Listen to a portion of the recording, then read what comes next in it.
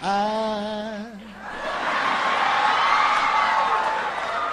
so in love with you.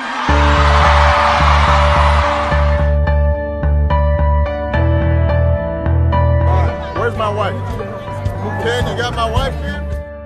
If I had worried about who liked me and who thought I was cute when I was your age, I wouldn't be married to the President of the United States today.